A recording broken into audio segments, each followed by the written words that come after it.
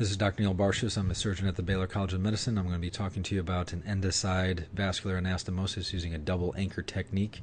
This video is approximately 6 minutes. It shows a model that uses two Penrose drains. One is beveled. This would represent the conduit, either a vein graft or a prostatic vascular graft, PTFE or Dacron. The other has an arteriotomy, and this would represent either the inflow artery or the distal target artery. So first, the surgeon is going out to in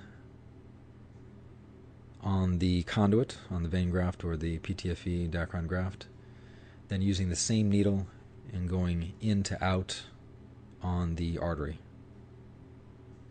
Alternatively, it would be perfectly acceptable to go in to out, switch needles, and go in to out on each of the vessels. This saves one step, and it's perfectly acceptable to go out to in on a vein graft or on a prostatic vascular graft. You pretty much always want to avoid going out to in on an artery. So after those two bites are taken, 3 throws here in the suture, anchor the suture down. The first 2 throws are in the same direction, the third alternates direction.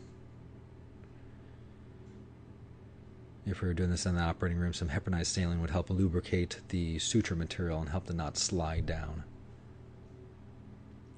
We're passing then one of the needles underneath the conduit, and we're going to put a hemostat. In the operating room, we would use a shotted hemostat or mosquito to hold on to that suture. And now we're going to start just adjacent to the heel, going out to in on the conduit, and then in to out. And note that this first bite is angled at a pretty much 45-degree angle towards the surgeon's right elbow.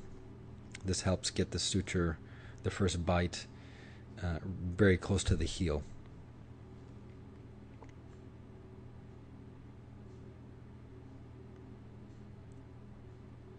So now on the third bite, we're going to transition over to taking bites that are more or less perpendicular to the cut edge of the artery. So here's the next bite out to in on the conduit.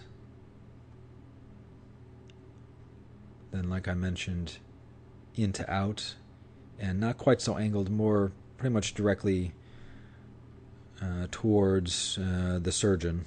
Surgeon sews a needle tip out towards his or her sternum. Is a pretty good target to aim for. Here, transitioning to taking the bite in one, reloading the needle, and then pulling up on the suture. So we're making progress like this until at least halfway through the length of the arteriotomy here. I'll point out that the assistant is following with his or her right hand here. This stays out of the way of the surgeon's, the hand that has the Castro Viejo needle driver. So now the second anchor, the double anchor, is placed here at the toe. Similar to the heel, we're going out to in on the conduit, then in to out on the artery.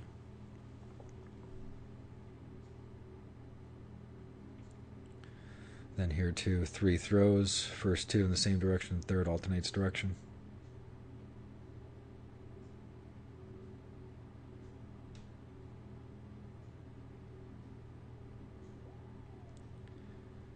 And again, typically we would put heparinized saline on the surgeon's hands, gloves, as well as on the suture material to help slide the knot down. Then after this, we are going to do something similar to what we did at the heel, and that is go 45 degrees here towards the surgeon's left elbow, then taking bites that are pretty much, again, towards the surgeon's chest until we get to the point where the sutures match. Here we're going to tie them down, and that completes this half of the anastomosis. The second half is very similar. Here, a bite out towards the surgeon's left elbow after it comes through the arterial wall.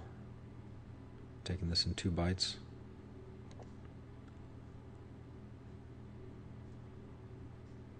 There's that bite in to out on the artery towards the surgeon's left elbow here at the heel.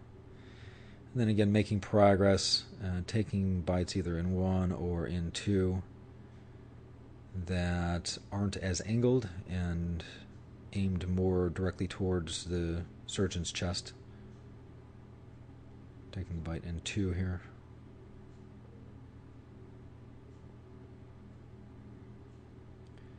And just like on the first side that you saw, we're going to run this needle until it's at least halfway along the length of this half of the anastomosis.